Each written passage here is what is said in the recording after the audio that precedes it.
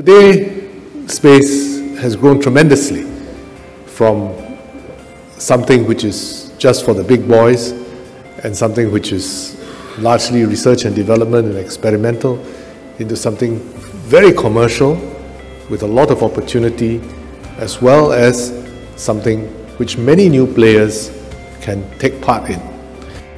To my esteemed colleagues in this niche fraternity, I cannot emphasize enough on the timeliness of all your active investments in the Asia space development.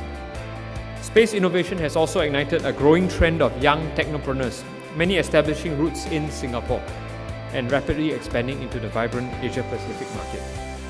Space innovation is accelerating our startup ecosystem, and this will be enhanced through dedicated advanced incubation efforts that we are primed to launch.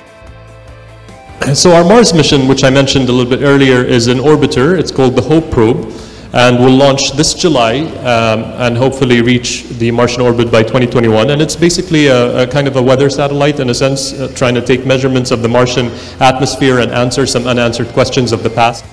Now in 2020, which show that probably at the end of this decade we will have more than 1,000 launches, and obviously also navigation satellites. End-use demand is expected to grow, in particular in this area here in the Asia-Pacific region.